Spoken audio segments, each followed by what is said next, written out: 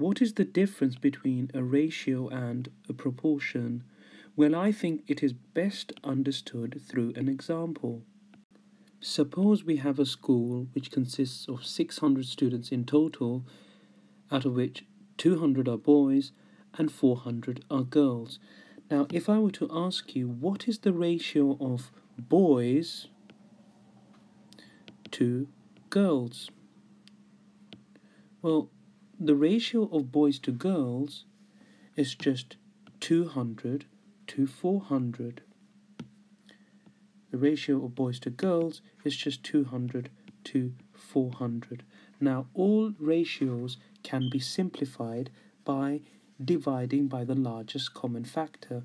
Clearly, the largest common factor here is just 200.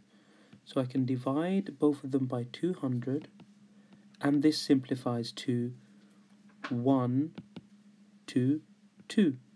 So the ratio between boys to girls is 1 to 2. In other words, for every one boy in this school, there are 2 girls. Or you can say, for every 2 girls, there is 1 boy. Now contrast this with proportions. Now, what is the proportion of boys? Well, the proportion of boys, there are 200 boys out of a total of 600. All proportions are out of the total. So the proportion of boys is just 200 over 600, which simplifies to, I can simplify this by dividing the numerator and the denominator by 200, and this becomes a third. What is the proportion of girls? Well, the proportion of girls is just the number of girls out of the total, so that's 400 over 600, which simplifies to 2/3 by dividing the numerator and the denominator by 200. Now, can you see the difference between a ratio and proportions? In a ratio, the quantity of one category is compared to the quantity of another category. Here we are comparing the quantity of boys to the quantity of girls. Now, this comparison of categories is simplified to give us a quantitative relationship. So here, for every one boy, there are 2 girls, or in other words, for every 2 girls, there is 1 boy. Now, in a proportion, we are writing the quantity of one category out of the total.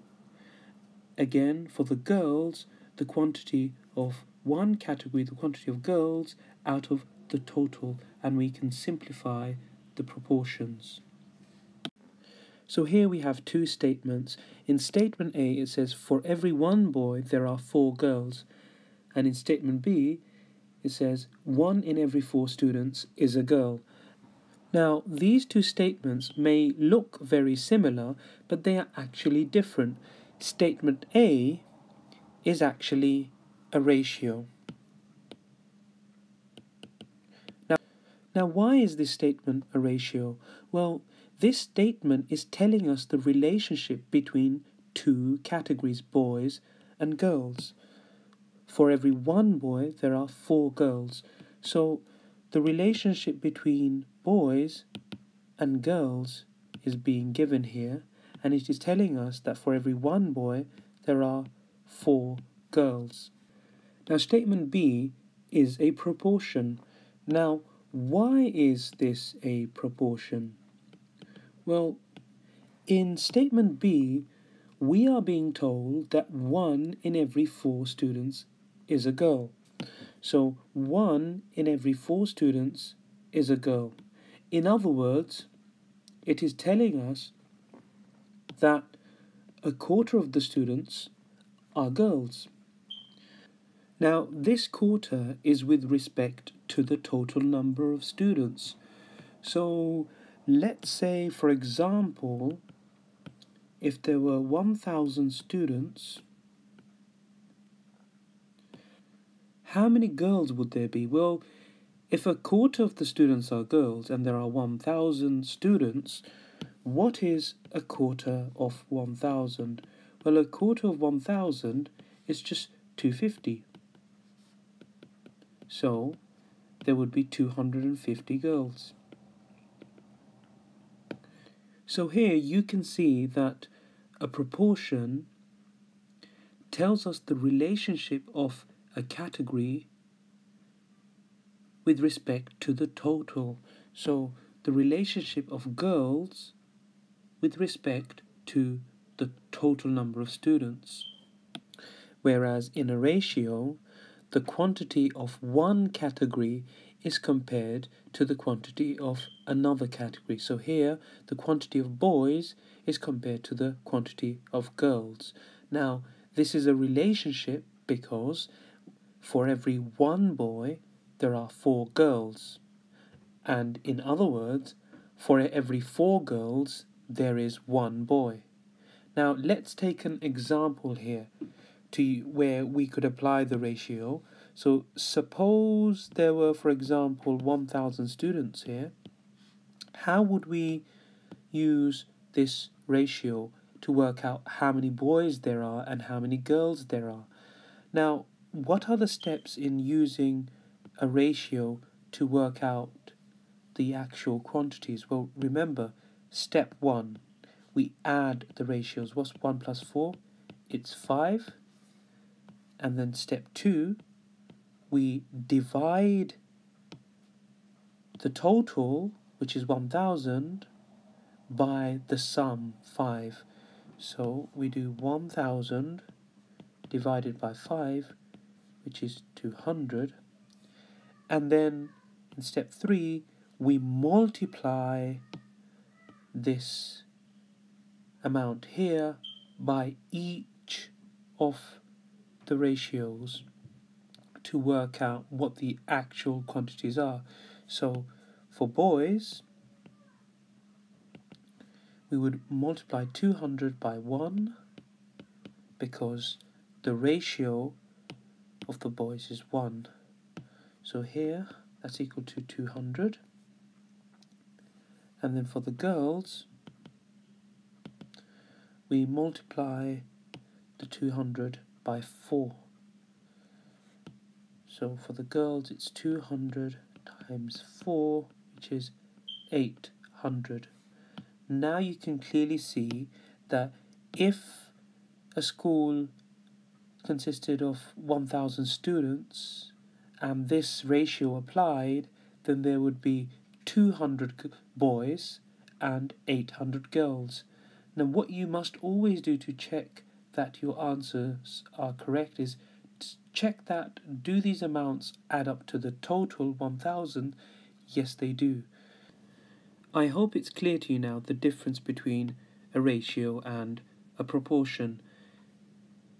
Just to summarize, in a ratio, the quantity of one category is compared to the quantity of another. So the quantity of one category is compared to the quantity of another category. So boys to girls. Whereas in a proportion, it tells us the relationship of the category to the total, to the whole.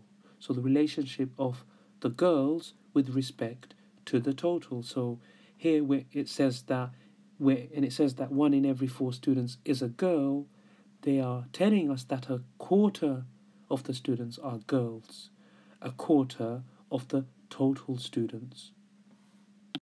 Now here we have some red squares and blue squares. There are 5 squares in total.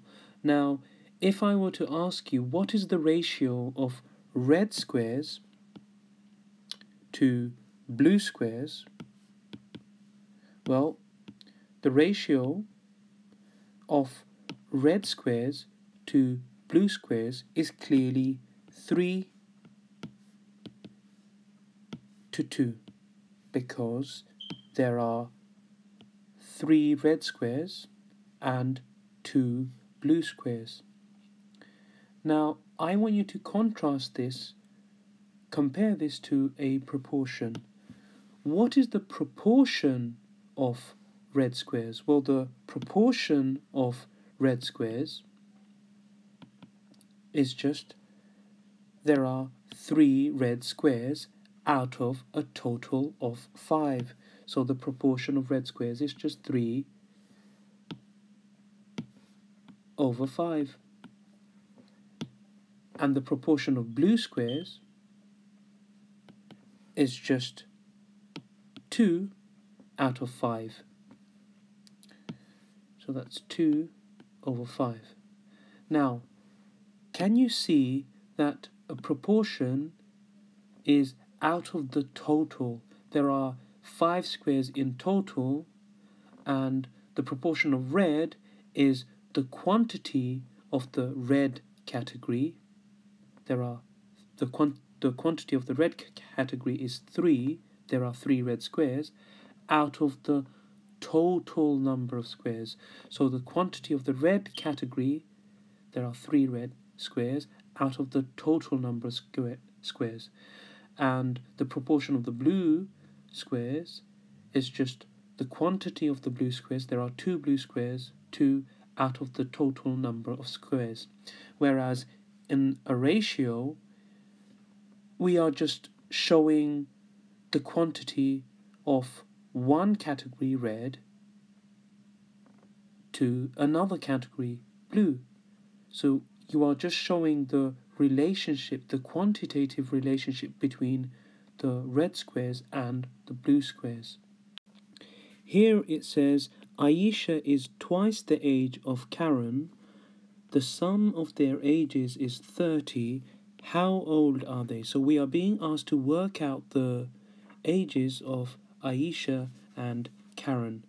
Now, it clearly says here that Aisha is twice the age of Karen. Immediately, you should realize that this is a ratio. This is a ratio because 2 categories are being compared. What are the 2 categories? Aisha's age and Karen's age.